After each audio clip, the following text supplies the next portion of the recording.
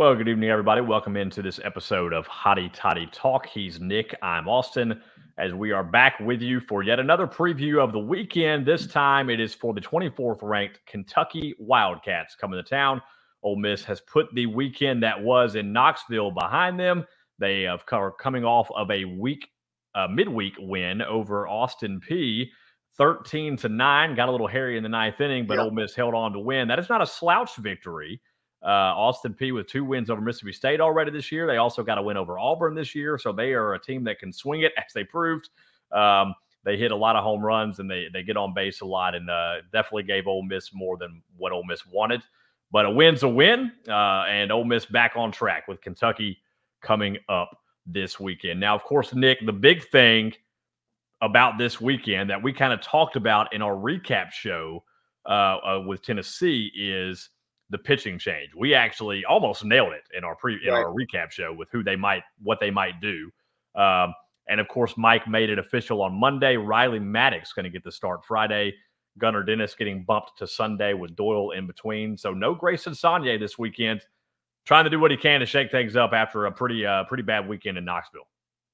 Yeah, no doubt. And I think, Mike mentioned it after the game. It kind of really more than anything other than, kind of getting beat up a little bit was a timing thing, with Maddox not having pitched in a while. And if you lay him off to Sunday, it makes it almost, I think, since Southern Miss, since he pitched. So almost, Sunday, that would have been almost 2 weeks.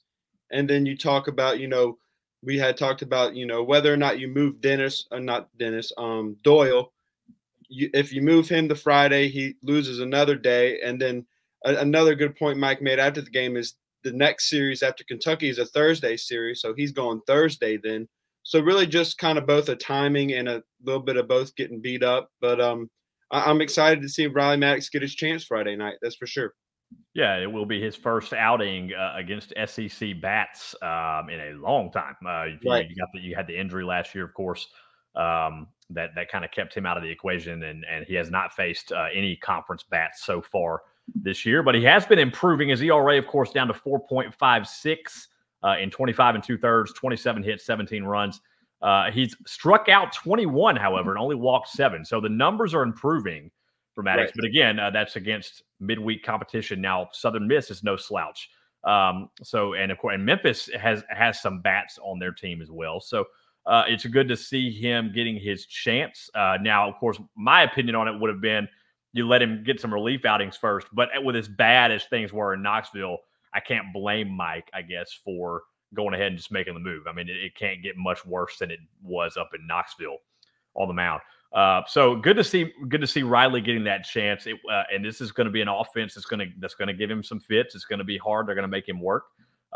So it will be a good chance to see what Riley Maddox really has coming off the injury. And then of course you have Liam Doyle on Saturday. We all know about Liam Doyle. Right. Back-to-back 10 strikeout games. The guy's a stud. He's certainly the face of the starters. And then Gunnar Dennis, an interesting move by Mike. I didn't necessarily see him removing Saunier altogether.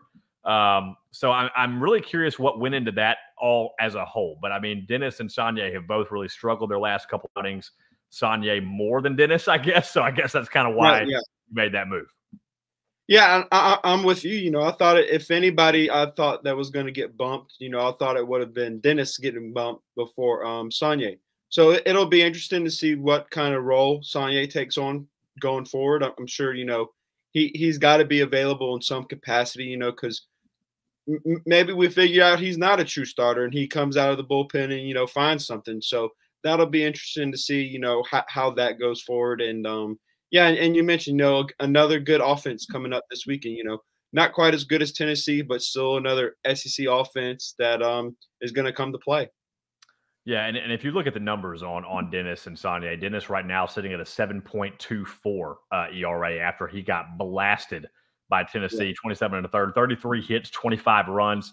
He has struck out 34 and walked 13, but he's given up 5 homers. Saunier with a 6.2 ERA in 24 2/3. He's given up 27 hits, 19 runs, 20 strikeouts, 10 walks, and 4 homers. So, I mean, altogether, they're pretty even. Obviously Dennis's ERA is higher, but that's also because it was already higher coming into the weekend against Knoxville, just because he didn't have it. He wasn't super good in his first, getting kind of the feel for it in his first couple outings. Then he kind of came into his own. And then Tennessee was a real wake-up call. And the same thing with Sonye. Both of them got roughed up badly up in on Rocky Top. So it will be interesting to see how Dennis approaches the Sunday role. And what I'm hoping is that he'll come into the Sunday with a chance at a sweep. I mean, that's obviously what you'd like to see is Ole Miss win Friday and Saturday. But now you have two question marks. You have, what are you going to get from Maddox on Friday against SEC Bats? And then what are you going to get from Dennis switching from a Friday roll to a Sunday roll? Yeah, and that always comes with the pitching, rotation shakeup. There's question marks because obviously anyone, and it's different if it's someone that's done it before. But Riley Max has never started outside of the midweeks in his career, so his first weekend start as a Rebel, and then as far as because Dennis got in a groove of pitching every Friday night, so now he's pitching on Sundays, and I'm sure that kind of messes up his schedule throughout the week leading up to the weekend. So yeah, definitely interested to see. Just glad that we're back at home. I think that has a lot. We definitely played better at home, so excited to see that. Yeah, and it will be interesting to see how Grayson Sonye handles this and kind of what role he takes. Obviously, he's young; he's a sophomore. Obviously, the hashtag Sunday, was kind of trending there for a couple of weeks, and I think Grayson is going to be a good teammate about it. I think he's going to handle it well. He seems to have a good support system around him. It's going to be a matter of, okay, how does he handle it if things go well this weekend, and then Mike decides to keep that rotation, for a week or two. Okay, now Grayson's not. Maybe Grayson's a midweek starter. So. You throw that out there because I mean obviously he didn't get to start obviously this past midweek, but you never know what you might see. Maybe he comes out of the bullpen, and for a starter who's been a starter to switch from being a starter to possibly a bullpen guy, that's a big deal. Like I don't think people realize that's a real big hit on your moxie, and it's also just a weird dynamic because you're coming out of the bullpen. Puts you in situations you're not used to as a starter. Yeah, 100%. It's a totally different mentality. Starting a game, the top of the first, bottom of the first, whenever it may be, you come up first batter. There's no one on base, no outs, no runs, whatever it may be. So, and then you can come out the bullpen and you can have bases loaded, 2 outs in the game-winning run on third base. So it's definitely a different mentality. You have to have and you see the good relievers, they got an edge to them, these guys that are coming out, just most of them throwing heat and just attacking guys. So it's definitely, like you said, definitely a whole different ball game versus starting and relieving for sure. Yeah, and I don't see, and again, I haven't heard confirmation, from Mike that he's going to put Grayson in the bullpen. I mean, we don't know that, but I mean, obviously you can't just let him sit and never pitch. Right. So you're going to have to do something with him. So the natural assumption is he's either going to get a midweek start, or he's going to get a bullpen start. Now, of course, he has not started a game since Sunday in Knoxville. You get all the way through this weekend. If you haven't used him, if you don't use him this weekend, well, that's going to be a long layoff for a guy who's been starting. So you're going to have to find a way to use him and keep his arm going. I would certainly see him in more of a early reliever role. I definitely don't think you put him out there in a clutch situation. And I definitely don't think you put him out there in a closer situation where you've got a Mallett or a Spencer. That's their role. And as you mentioned, they've got that edge to them. That's their spot. I mean, obviously Mallett has struggled a couple times, but I mean, he's coming off an injury too. So, I mean, you got to take that into consideration. But he's got Josh Mallett's, his whole attitude and demeanor is completely different from Grayson Sonye. I mean, they're just two different kinds of people. So, same with Connor Spencer. So, I mean, you have certain guys, Brandon Johnson, you have guys like that thrive in that role. And I think Grayson's more fit for maybe an earlier spot. So we'll see what Mike decides to do. But I certainly don't expect to see Grayson in any kind of late game situation unless it's a blowout or something like that.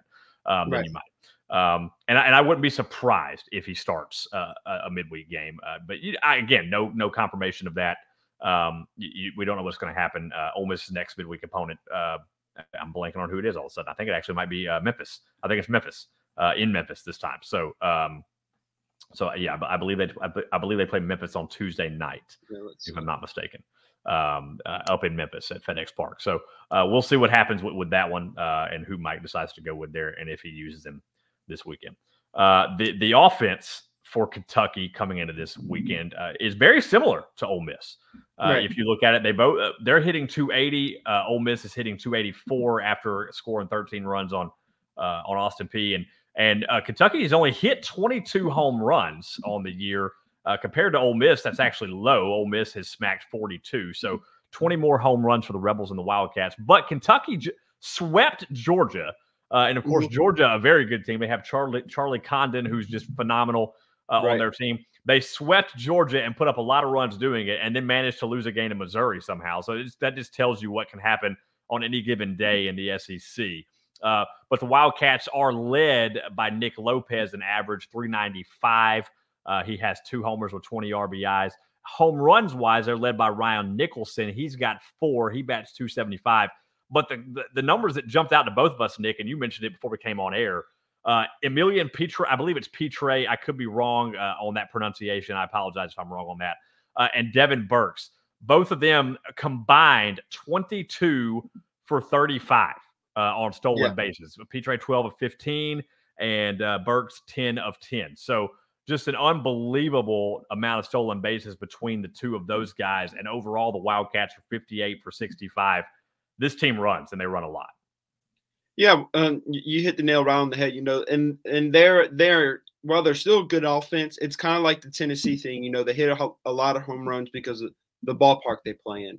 And that's, still credit goes to them because you still got to hit the ball real far to go over the fence. But kind of that ballpark that Kentucky plays in is a smaller park. So their game is kind of tailored to, the ballpark they play in. They don't hit a lot of extra base hits. They get on base, and like you said, they put their runners in motion. I haven't looked, but I'm sure 58 runs is up near the tops for as far as the team goes in the country. So yeah, it's going to be a lot for our catchers. That's one thing that we have talked about previously. Kind of not having our way with some potential and would-be base stealers. Just kind of with new catchers in the SEC and so yeah, they're a team that's going to put pressure on you when they get on base for sure. Yeah, and I'm actually trying to find that now because I tend to agree with you that would be near the top of the conference. And they are number one in stolen base at 58. Vanderbilt next up with 55. Then Auburn at 51. Then there's a drop off. Ole Miss is actually 4th, but they have 37. So quite a significant drop off in the stolen base category. With South Carolina 36, Mississippi State 31, and then it drops off into the 20s after that. So, yeah, the Wildcats lead the conference with 58 stolen bases. They're going to run a lot, and they take advantage of it quite frequently. I mean, that stolen base percentage is 58 to 65. That's pretty much, and they've only allowed 15. Right. So yeah, and again, Ole Miss has not thrown all out of bat. They haven't thrown batters out. This is not what we're used to with Hayden Dunhurst and Calvin Harris behind the plate. We've got a couple of young catchers who are not as accurate yet and don't really have the cannons behind the plate. So you have to imagine that this Wildcats team is going to take advantage of that. Yeah, for sure. And like I said, it's more or less them, especially with the younger catchers. They're going to put pressure on because that not only puts pressure on the catcher but the pitcher as a whole, and that can mess up, their timing between the two of them, getting signals and all that. So it's definitely something to look out for this weekend. And, it was something that Mike mentioned, kind of that went into the decision-making of throwing Maddox on Friday. He feels like he gives Ole Miss their best shot at controlling the run game. So that was another thing that I thought kind of stood out and also that caught Coach Bianco's eye as well. Yeah, and Maddox does have a good pickoff move. And then you have, of course, Doyle and who's a strikeout pitcher, and then Dennis being a lefty, so he's kind of got his eye on first base. So you kind of use that to your advantage strategy wise. For comparison, Ethan Groff is 10 for 10 for Ole Miss. He leads the Rebels. Luke Hill starting to get up there 9 for 10. After that, there's a pretty significant drop-off. Hughes and Ross each with 4 stolen bases. So the Rebels do not run as much, nearly as much. They're 37 of 41 on stolen bases. So that's a 21 base difference in the amount Right. of bases Kentucky's stolen. So again, different dynamics. It's what SEC baseball brings you. And this is a Kentucky team that tries to take advantage, and they swept Georgia with being, and that base running game is going to help you in games like that, in series like that. So definitely no slouch as far as that. And of course, the Rebels hitting 284 offensively as well. They're led still by Ethan Leger in average with 376, and now he's second on the team in homers with 7. Andrew Fisher up to 11 home runs on the year, 29 RBIs, had a couple of mammoth bombs in Knoxville. Yeah. And I say mammoth, of course, slightly relatively speaking, because that ballpark is a cracker box. But 445 feet over the scoreboard, that'd be out in every park. So you can count that for what it's worth. Right. The guy that I'll tell you what, Treson Hughes, though, this is a kid that I'm really keeping my eye on. His average now after the Austin Peay game up to 293. And remember through non-conference play, this kid was sub 100. He was batting like 087 at one time. Right. Could not find a hit. So for him to be pushing 300 now, and then Luke Hill up to 253 as well. So both these guys starting to really find it. But Treson Hughes, not only is he finding his bat, but he's finding it in clutch moments. And having that extra piece to get past that top group of Groff, Fisher, and Ross, the Rebels really needed that, and Hughes is really coming on, and that's going to be a big factor this weekend.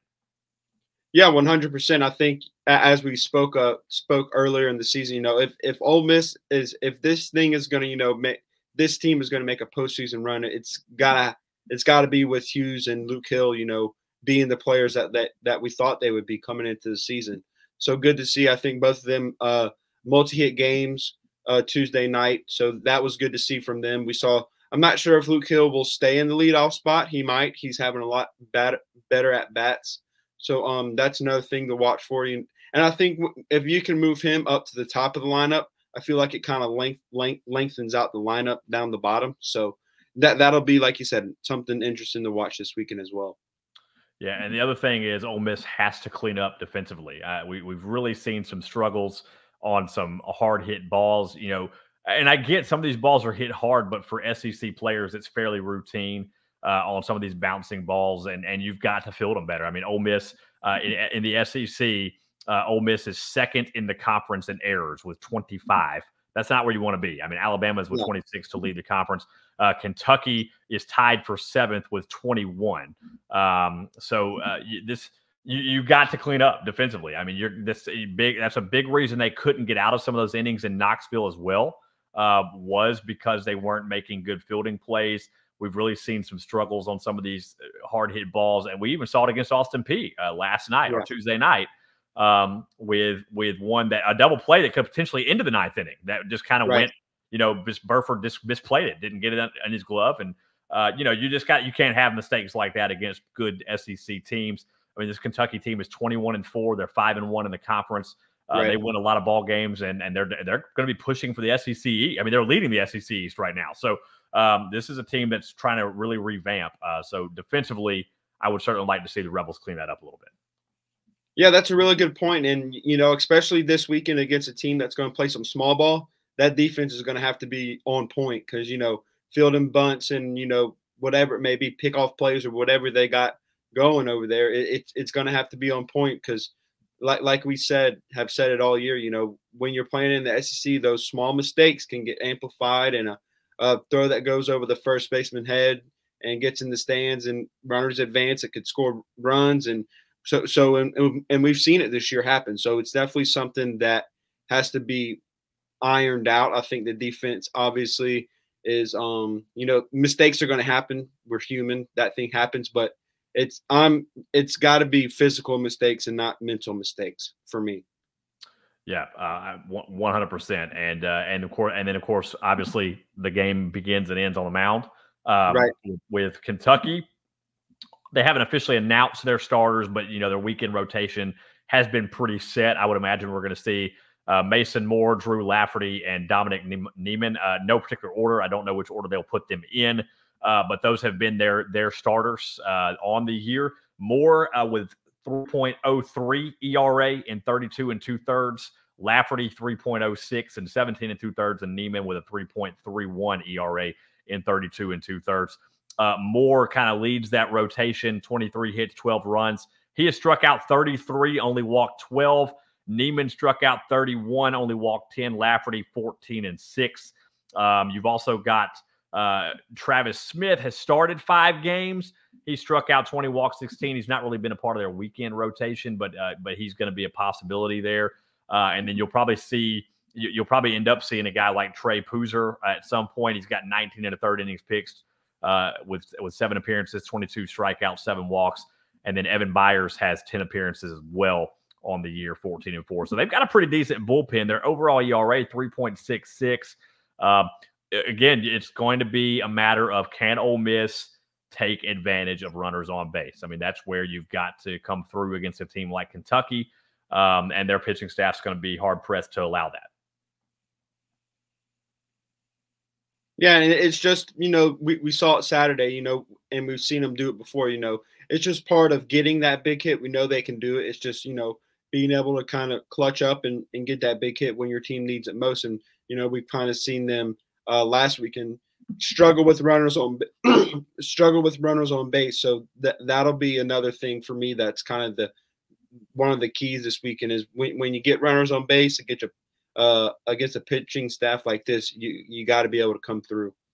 Yeah, you absolutely have to, and Ole Miss has, they've done a decent job of late, but then again, you've still got games, big games where you've struggled, particularly up in Knoxville. I mean, that's the one you can keep looking back on, where Ole Miss just did not really put any of the pieces together except on Saturday.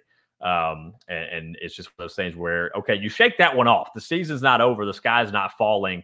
Your season isn't necessarily defined by that series loss in Knoxville, but you can't let that carry over this weekend at home against Kentucky. This is a series that is very winnable if you're Ole Miss, and you've got to take advantage of it. I mean, because as we know, I mean, the schedule does not get any easier. After Kentucky, you have Memphis in the midweek up in Memphis, and then guess where you go after that? You go on the road to Fayetteville to take on #1 Arkansas, who has possibly the best pitching staff in the country. At least one of the top 2. I mean, Texas A&M up there too, but I mean, Hagen Smith, holy cow. We'll talk about him, of course, next week, but just an absurd pitcher. I mean, it's ridiculous how good he is. You talk about God-given talent. That kid has it. And of course, a local product from my neck of the woods, still part of their team over there, the Lewisburg product for Arkansas. We're going to talk all about them later on, but just all that to say, the schedule does not get any easier if you're Ole Miss. You go to #1 Arkansas, then you got Mississippi State at home after that. Then you go to Athens to play Georgia. I mean, the list goes on and on. Brutal schedule. Oh, and by the way, don't forget, coming up here before long, Texas and Oklahoma are going to be on those schedules. Yep. So you're going to just add some more fun to the SEC schedule. 2 more good ball teams, Yeah. So the SEC is a brutal grind. We know this. Kentucky ranked number 24 for a reason. They are 5-1 in the conference. Their only loss, kind of a shocker, to Missouri, but you're going to lose games like that every now and then. But they score a lot of runs. I mean, this is a team that is going to give Ole Miss all they can handle. I mean, in the sweep against Georgia, Kentucky scored 16, 9, and 12 in those 3 games against the Wildcats, or the Bulldogs rather. And then they scored 9 and 7 in their 2 wins against Missouri. It was kind of a 2-1 kind of a pitcher's duel in that one they lost. So this is a team that's going to score a lot of runs, and you got to be ready as a pitching staff. And the Ole Miss pitching staff, again, is going to be the make or break for this weekend. Yeah, I totally agree. And we know the bullpen has been good up to this point. They've just got to hold on and, keep being that rock solid bullpen that you can go to after, whether these starters, if I had to pick, the starter cruises through 7 and you throw out 2 more guys and you get an easy win. But unfortunately, that's not the league we play in. So, starters are going to get roughed up. Bullpen guys are going to get roughed up. It's just going to be the team that gets the big hit and gets the big pitch at the end of the day that ends up winning. So that's what we hope for this weekend for sure. Well, Friday's game will be at 6:30 p.m. on the SEC Network. Plus, both Saturday and Sunday will go at 1:30 also on the SEC Network Plus for both of those. So you can catch all the action there. And of course, stay tuned to the Rebel Walk for all of your updates. We'll have all of that for you as always. He is at Nick Filipich 11.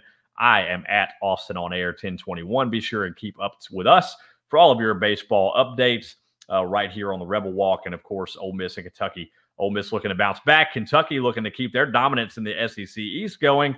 Ole Miss looking to play party pooper to the Wildcats. That's Friday night, 6:30, his first pitch against the 24th ranked Wildcats. We will talk to you guys again on Monday, so stay tuned for that. In the meantime, have a great evening or morning, whenever you may be watching this, and we'll talk to you again next time right here on Hotty Toddy Talk. Have a great night, everybody.